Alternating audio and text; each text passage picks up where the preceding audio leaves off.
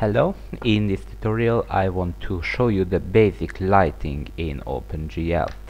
So we have the draw cube function and we have already draw a cube, so that will be good for our 3D mesh because it will be good, so it will be seen very good how the lighting does actually work. Okay, so first of all, let's just enable the lighting with the GL enable, similarly than we did with the depth buffer, so the depth. So GL enable, GL lighting, and let's see what happens now if we compile and run the program at this point. You see some very dark, almost black cube, and it's rotating as it should, but we cannot see it very good. That's because we enabled the lighting, so the OpenGL already do the lighting calculations, but we don't have any light. Okay, so before I forget it, let's make normal vectors for each face. Normal vector is a vector which is perpendicular to the surface, so the face. Okay, a vector is basically a line which has a distance and a direction. Okay, you should give normal vectors to it. The normal vectors mean that the length of the vector is 1. You can easily calculate the length of the vector by the 3D Pythagoras theorem. Okay, so I don't know that is it clear or not. So GL normal 3f, and we have to just define the vector. So for example, in this case, the x and the y 0 to be perpendicular to the surface, and the z-axis is 1. We use 1 because if we use 1, then the length of the vector is 1. Okay, so it is facing toward us, that's why we use 1. Okay, so let's do it with the next one. So the left face, GL normal 3f, and we use the x minus 1, and the other one are just zeros. Okay, and let's make it with the next one, GL normal 3f, and this is the back face, so we use minus 1 for the normal vector, so in the z-axis minus 1. Okay, let's do it with the right face, GL caps lock, GL normal 3f. Okay, so it is the right face, so we use 1.0, and the others are just zeros. The top face, we use for the y 1.0, and the others are just zeros. Okay, and the bottom face we use the y minus 1, and we are ready.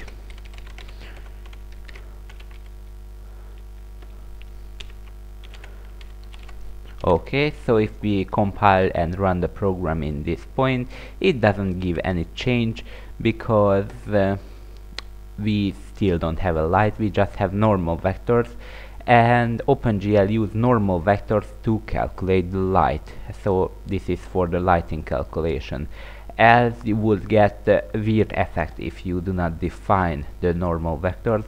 So faces that doesn't lit by the light is lit, and so on. So you have to always define the normal vectors. When we will write an object loader, we will load the normal vectors from the given object, so we don't have to manually define it. This is an only time situation when we define the normal vectors and all of the vertices manually. Okay, so we enable the lighting. Now let's enable one light. We use the GL enable again, and we use the GL light and then the number of the lights. So we enable the GL light 0. we can enable GL lighting 1, 2, 3, 4, at least 8, but maybe more, depend on your implementation, as it usually says. Okay, so we enable one lighting. Now we need to define the property of this light. We use the GL light FV. You haven't seen this V in here, although you know it's weight F, but what is V? V is mean vector, but it doesn't weight STD vector. It's weight array, a simple array. Alright, so first parameter is what light do you want to modify, GL light 0 in this case, because we only have that light. Then what property of the light you want to modify. There is a lot of property of the light. Most often you modify the diffuse, specular, ambient property, and the position. That is the most used, but there are a lot of others, so if you want to know more, just go to GL light F, just write to Google GL light FV, and you will find all of the property which you can modify. So, for example, modify the position, GL position. Okay, and the third parameter is the vector which contains the position. So I make a float array, I call it position, actually pos. Okay, and in here just give the position. So we want it a little bit, so a little bit left, a little bit upper, and make it minus 3.0. So this is the depth in the z-axis. Okay, and we have to give another fourth value. This is, if it is 0, then it is directional light. It means that this is the direction of the light. Or you can press 1, put 1 in here, that is positional light. It means that the position of this is so this is the position of the light. We want the position, okay, and then you just write here the position. Okay, then you can change the ambient, diffuse, and specular property. So float, call it diff. By the way, the diffuse is when a light lit a matte surface, so it is reflect the light in every direction the same amount. The ambient is a light which is everywhere. There is no real world equivalent, but a cloudy day, for example. So it is similar than the object themselves emit that light, because it is everywhere, even if there is no light source. That's why we saw that's why we saw that cube. Okay, so and specular is basically a shiny point of the surface. For example, if you see some very shiny object, for example a glass, then if the light directly lit that glass, you see a little shiny point in there, and if you move, then you see that this point is moving. Okay, for now we don't set the specular value, because to set the specular value we need more faces to give a good result. Okay, so the diffuse light will be 1. Okay, I give a fourth value, this is alpha. We don't care about that, at least at the moment. Okay, so this is diffuse light. Okay, so we use the GL light FB again.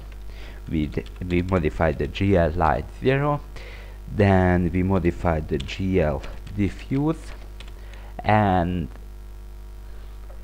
we give that diff array which we have just created. So we basically make a lamp which is give a white color, so white light. Okay, and we can modify the ambient, so I call amp. This is the light which is everywhere, so make it 0.2, 0.2, 0.2, 1.0. So this light is basically everywhere, as I said. Usually it has a smaller amount than the actual lamp. So GLSV, and we just set the GL light 0, then GL ambient, and just give this array. Okay, basically that's about it. So, oh sorry, I just realized that we do the position to the bad place, because the position is changed whether we use transformation like translate. So we want to do in here, so after we load the identity matrix, we just give the position, because in this case it will be relative to the I. If we would use it under the translate, then we start from -5 at the x-axis and we add -3 to it, so it will be -8 actually. So we have to define the position right here, so in the display function, so the light always stays at the same place, as the light will just go away. Okay, and I think we are almost ready, so we can compile and run the program. And as you can see, you see the lighting, although you can see the color of the cube.